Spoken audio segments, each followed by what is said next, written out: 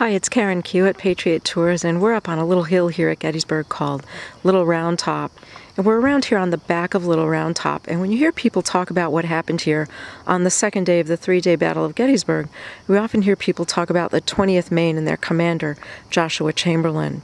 Joshua Chamberlain was a professor from Bowdoin College in Maine and a colonel. And people kind of laughed at him and thought, what kind of a commander would he be, being a philosophy or religion professor? I don't recall if it was philosophy or theology, but others kind of laughed at him. Well, on the second day of the battle, it was up to him and his 20th Maine volunteers to hold this part of the hill. And you can see they were behind this wall right here. And this little marker here on the left marks the right flank or the right end of the line they were holding. And you can kind of see that it's downhill from here.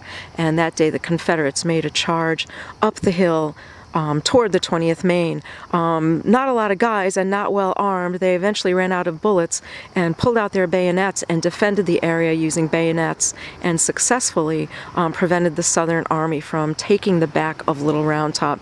Very important strategic spot in the Battle of Gettysburg. And Joshua Chamberlain is remembered today as one of the bravest and finest commanders of the three-day battle.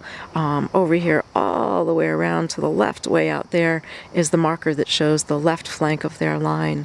And Joshua Chamberlain went on to become governor of Maine.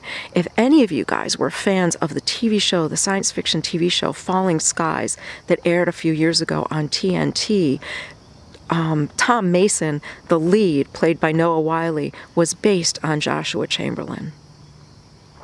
So here we are, and we can see this old wall of stones laid by hand by the men that day in order to defend this back route up onto the hill, famous hill called Little Round Top.